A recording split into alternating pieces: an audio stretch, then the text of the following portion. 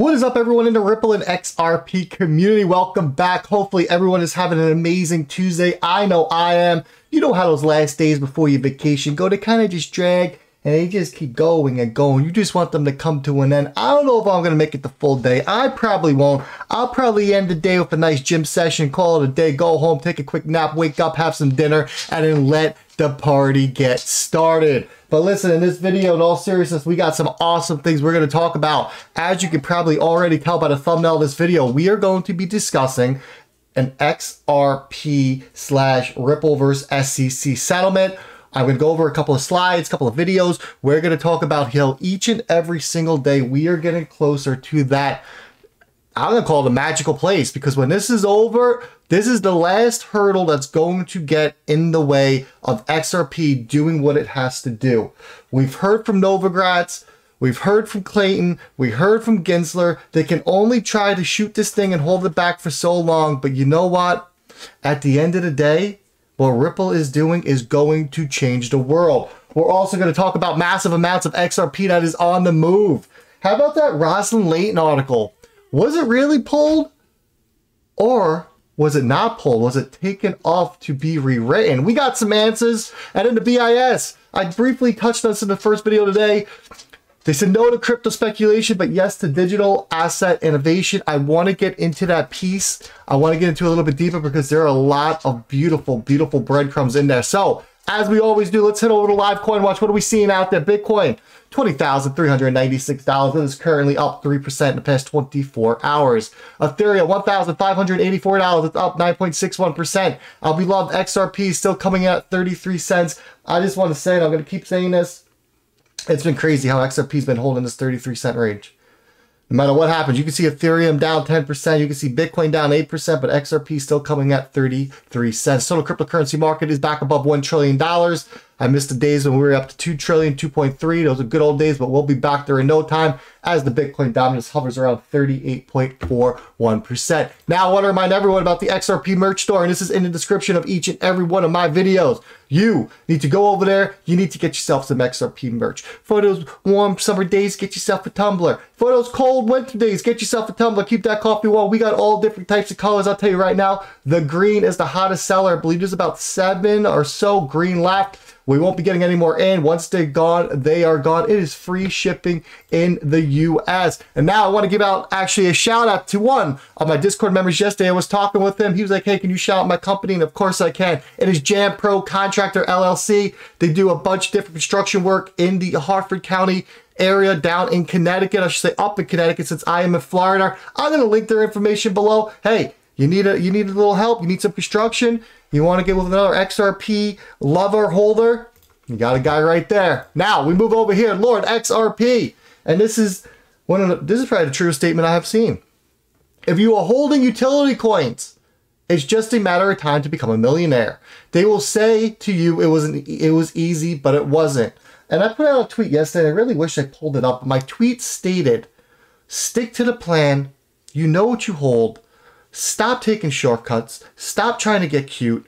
Just relax." And that's so true, because if your token has utility, at the end of the day, it's going to win out. Instead, people like to see, something new pops out, to see a bunch of money running into it. They think they're going to get in, get a quick 2x and get out. Next thing you know, they get liquidated. Those are the types of shortcuts you need to look to avoid, folks. It is that simple. Now, as we look at XRP Scanner, we're looking at the non-fungible tokens version 101. This is the voting to introduce version 1.92, which is the NFT capability to the validators. We are at 26 yeses out of 28 so far. Here are the nays. There's 9 of them. I have a feeling Arlington Capital will be the last. Question is who's going to come in. Hopefully it's Bitso. Just because it says nay, remember, does not mean they voted no. Nay just means that they have not voted yet. So we have 9 people who have not voted yet. We need 2 of these. Then we need to hold for 2 weeks, folks.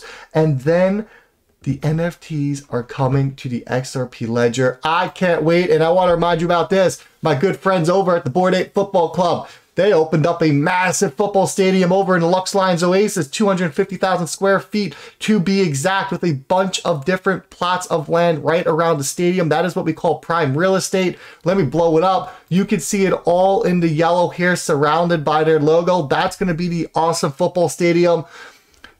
They don't have a lot left. They let these go to their top holders, the top solo holders first.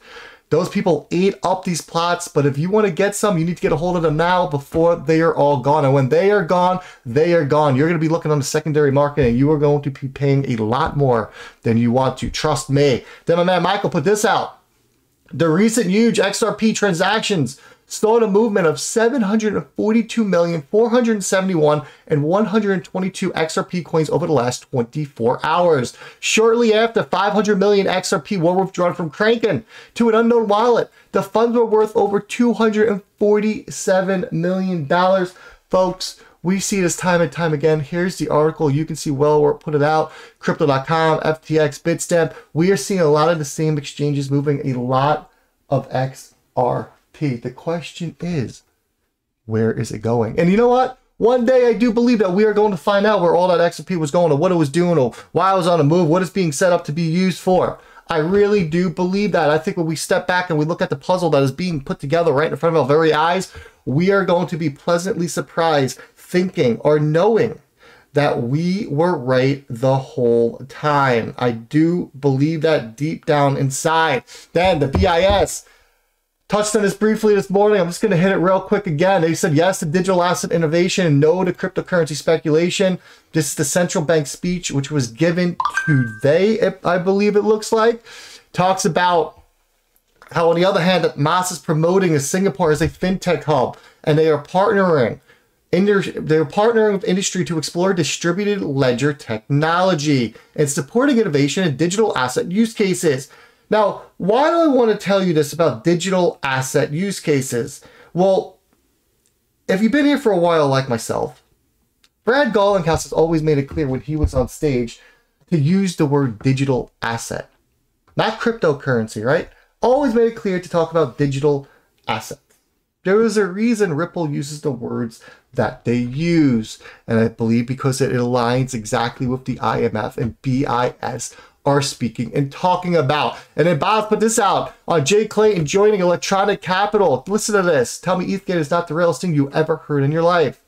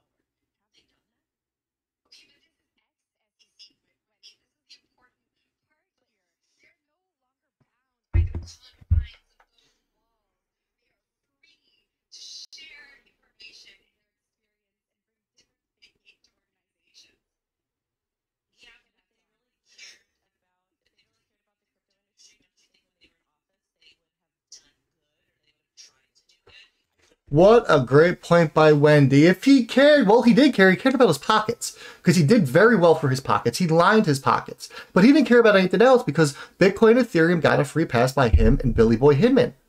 But now you think because he's going to join this new crypto investor report that he's all of a sudden going to be pro-crypto. And you know what? Even if he is, it doesn't matter because he has no say anymore. He has no opinion. He's not part of the SEC. If he wanted to do good, he would have done it while he was in office. Who cares what he says now? It doesn't matter. He can come out and be like, XRP is not a security. What does it matter? His opinion does not count anymore. What a freaking joke. And then we get this. This is the Preet Bharara. He's talking about the Ripple case without mentioning it. Talking about the former SEC chairman. Listen to this.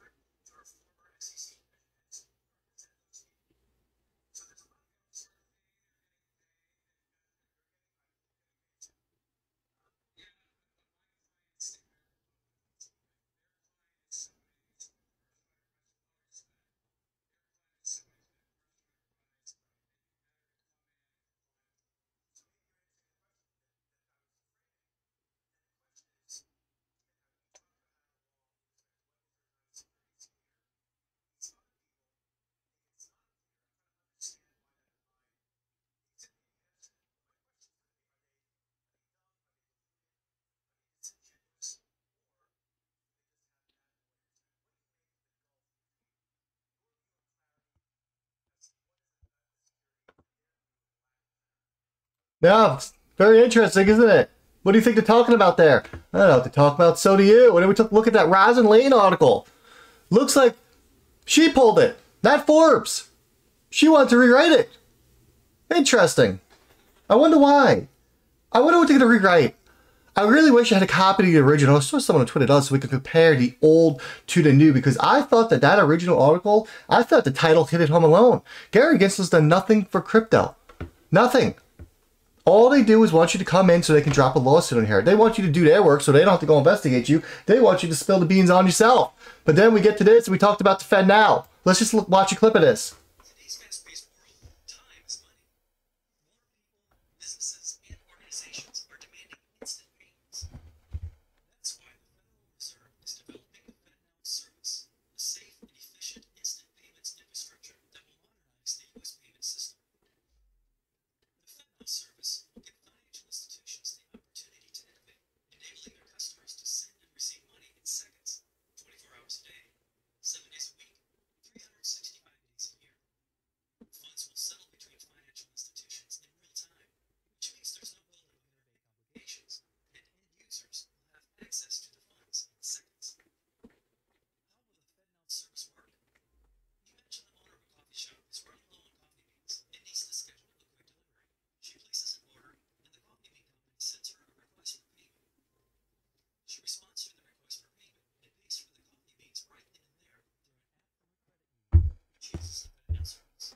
Once she initiates the payment, her credit union screens the payment and sends an ISO 20022 compliant payment message, either directly or through a service provider to the FedNow service or the Federal Reserve's headline network. The FedNow service instantly validates the payment message and passes it along to the coffee bean supplier's bank.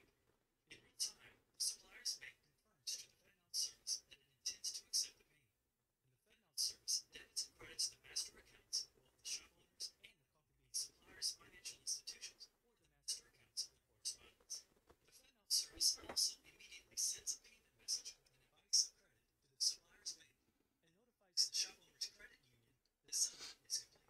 Finally, the supplier's bank credits the supplier's account in near real time, making the funds available. The supplier's bank will have the option of sending a confirmation to the shop owner's credit union that the payment has been posted to the supplier's account.